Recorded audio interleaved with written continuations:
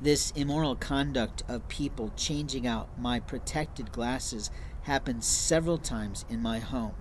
My mother was kind and would often share with me at the time she was alive her opportunity to be a wholesale club member or a Costco member, and we would buy a certain type of style glasses that looked marvelous on me at the store for usually 3 or 4 pairs for roughly $10 to $15. It was a great value, quality glasses when they had them. And openly people kept stealing them out of my home, but also I had many times when I bought a pair of glasses and I would come back and find them this feminine size style glasses, and I did not do that.